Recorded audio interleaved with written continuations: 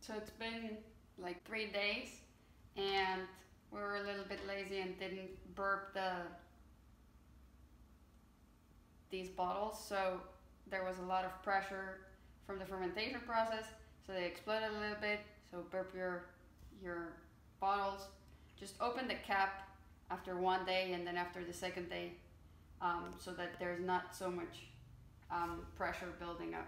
So we're just sifting the liquid from the bottles, which is basically rice water. It should have this milky color, and it smells very cheesy. I would say like white cheddar mac and cheese, right, Raleigh? So yeah, just strain all of this. I have one more to go here.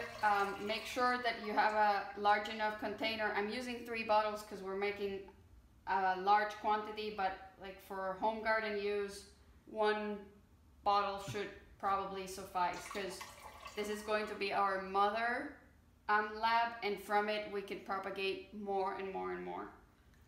So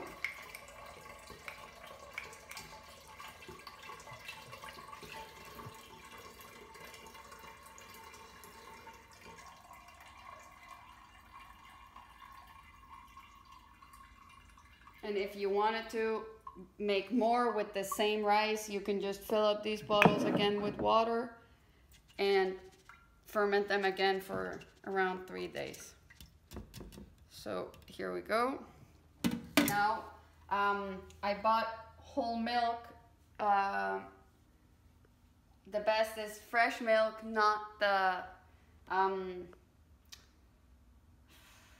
one that is in Tetra Pak that is outside of the fridge. So condensed? No, it's like this long life milk that is UTH processed, so it's like ultra pasteurized and basically dead milk.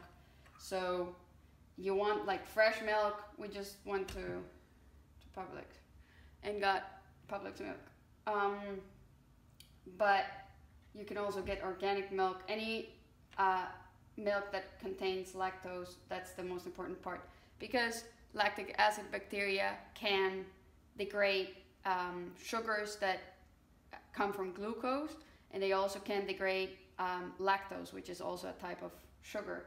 And this is how we're going to specify that this is actually going to be predominantly lactic acid bacteria, because right now we did the rice wash, and in this liquid there's many yeasts and different bacteria floating around. So by adding the milk, we're going to give a higher chance of survival to those bacteria that feed from lactose, and that can process lactose into lactic acid. So I'm just gonna add the milk. There is a proportion. I will put a small recipe in the description, but at this point, really what you want is to add a considerable amount of milk. I think for the recipe that we were following before, it was 150 grams of rice with 750 milliliters of water and 1 liter of milk. So I'm gonna add a little bit more milk, because the cool part of this whole thing is this is also an inoculum to produce cheese. So by adding this milk and letting it ferment for 3 more days, we're actually going to have a whey and cheese separation going on, which we will show in the next couple of days. And the cheese that forms is totally edible if you follow this process in a food safe way, meaning like you use clean containers, you use food grade rice and water and milk. So I'm actually going to try to make some cheese this time around.